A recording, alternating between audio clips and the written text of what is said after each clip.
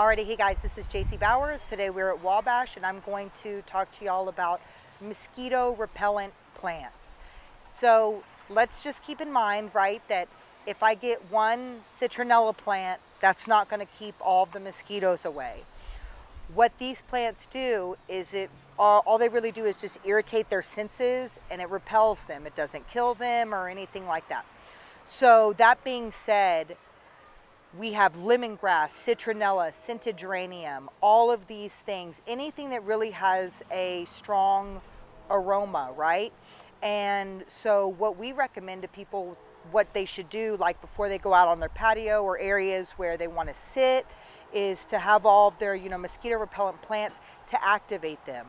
And the way we activate them is either by touching them, that releases those oils, or watering, really movement that allows those aromas to break out and get in the air. And then once they get in the air, then they can start doing, their jobs. So a few really great things that we have here. This is the scented geranium. Citronella comes from the scented geranium family. The thing that repels your mosquitoes is the lemon smell.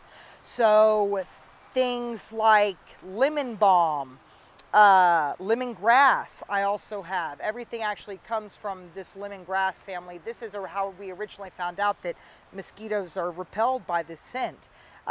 Peppermint is also a fantastic one. Oregano is as well. And I have a bunch of different citronellas. So what I usually recommend to people is we want to get a combination of things. Let's do some lemon balm, let's do some citronella, some oregano, some peppermint, and sort of make a smorgasbord out of it. I had a customer come in the other day and her son is allergic to mosquitoes. And so, he can't go out very much, which is a total bummer. So we tried to get this design going and have these different plants so that she can replicate this throughout her yard and he can go outside and enjoy, what little good weather we get. So these are becoming very popular. Some of them are perennials. We definitely need to have them in the garden regardless. And plant on and come on by and see us.